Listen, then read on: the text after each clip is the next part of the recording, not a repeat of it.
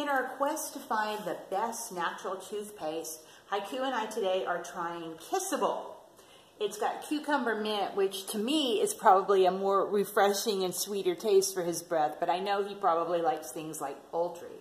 This has some great agents in it to reduce tartar, and it has kaolin to polish the teeth. Polishing the teeth is really important because after you remove grit and grime, you want to make sure there are no ridges that can allow other things to stick to. So having them polished is really good. The other thing about this toothpaste, Kissable, we're hoping it's going to be kissable. You see here it's a gel, so we're going to see if he likes that, is that it is sweetened with stevia. Excuse me, sweetie, let me just get in here and polish those two first. Going in nice circular motions. Did you taste it? He doesn't seem to mind it.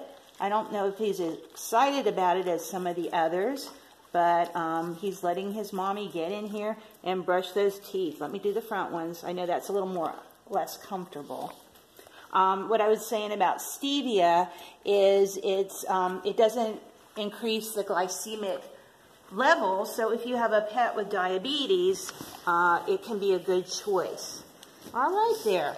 So this is our test of Kissable toothpaste, and I'm just trying to see if he likes it. Yeah, he's not a huge fan of the flavor of it like he is of others, but it does seem to have good, healthy products in it, and we're just trying to see if there's any visible difference in the teeth. Nothing I can see right now, but he does smell fresh.